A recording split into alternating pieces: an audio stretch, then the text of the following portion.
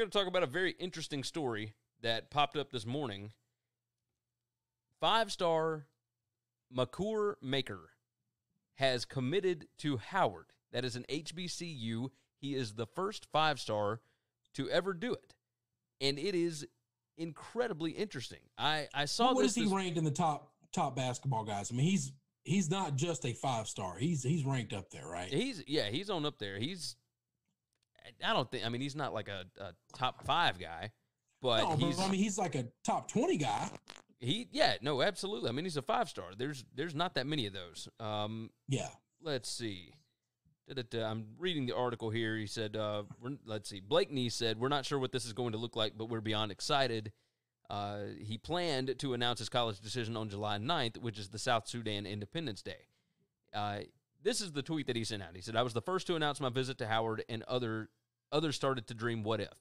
I needed to make the HBCU movement real so that others will follow. I hope I inspire guys like Mikey Williams to join me on this journey. I am committing to Howard U and Coach Kenny Blakeney.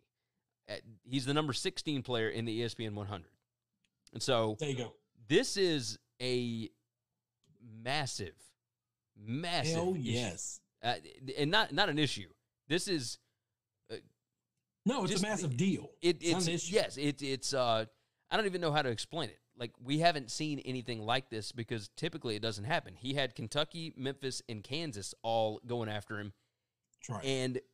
And he chose Howard over them. This is a big deal. Yep. So what were your thoughts when you first saw this? Because I had no idea how to react. I do think this is the first of a new trend that's going to start happening more often than not. Okay. Yeah. I think a lot, especially with the culture and what we're seeing going on in our country today, I think a lot of these historical all-black schools are going to start pulling big-time recruits in big-time athletics. There was a Ringer podcast this week on the NFL Ringer show where Deshaun Watson was on there, and he was asked, did you ever consider going to any of these HBC schools? And he said no. He went to Clemson, obviously. He said, and I probably wouldn't have, but none of them even talked to me. And I think they saw, you only have so many recruiting resources, so you can't really waste a lot of time on guys that you think are going to go play major D1 ball. But we're getting to a point where it's worth at least reaching out to these top-tier guys to say, hey, are you interested? And if they're interested, then you put the resources together. It costs you nothing to find out if they're interested or not. And you try to start, recruiting them and getting them to commit and buy in, with Black Lives Matter and what's going on in our country. I think this is going to be pretty exciting. Yes. I can't wait to see what this is going to look like. Just to give everybody an idea of how big of a difference this is, this move to Howard in KenPom's ratings, obviously he has his preseason ratings and whatnot, but it moves them from number 320-something. There's only 350 some odd schools. Pretty much DFL. And it moves them all the way up into the 250s. Yep. That is... One player can make 70-something. Yeah, it's insane. In basketball. Damian said, did Howard get paid under the table too?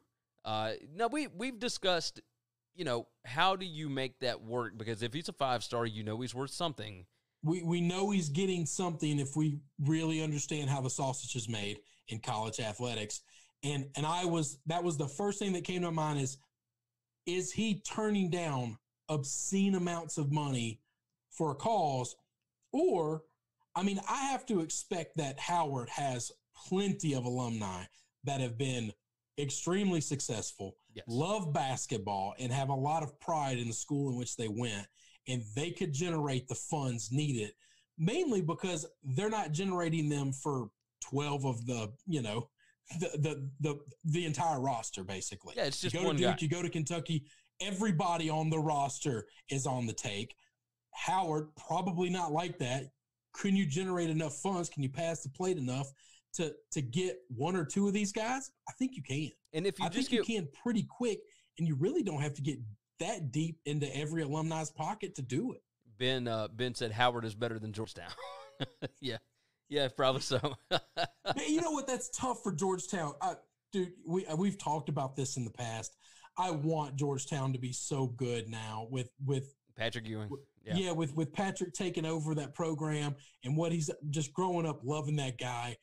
I want good things for Georgetown, but it is what it is. Maybe Patrick can turn it around and get some of these big time recruits. We shall see. But Howard is getting it done.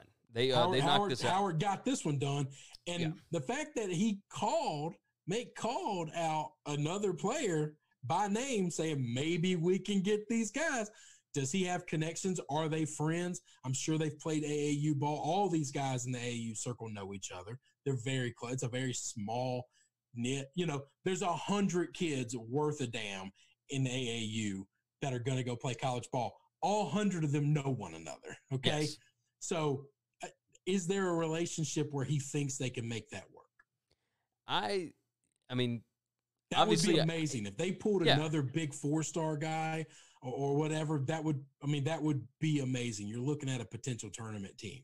Yes, you definitely are. Like especially in their conference, right? That's it. Oh yeah. I mean, we'll see. But this one guy changes everything in a basketball game in which there are only 5 men on a court at one time. Yes, one monster can totally change your stars. It is really, really interesting.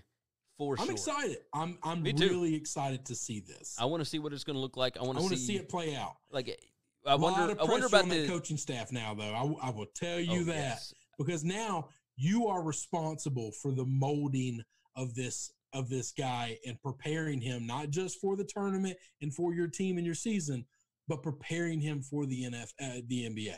Yeah, for the pros. Damian, that's a lot of pressure. No, it's definitely that. Damian jumped in and said Howard is better than Yale. Well, let's look. Georgetown, if we're talking basketball, yeah, absolutely. Maybe as a school, better. Yale's basketball team's really, really good. Yeah, Yale's basketball team's made tournaments and won tournament games, haven't they? Yes. They've upset some guys in the past. They've got a phenomenal coach. They are. That's tough. Yeah. And so, but hey, I mean, we'll see. This year's a whole lot different. I don't know how many 5-stars Yale's pulled in the past, though. That's what I'm saying. That's what I'm saying. It changes things up a little bit. Yes. Let's move to the NFL very quickly.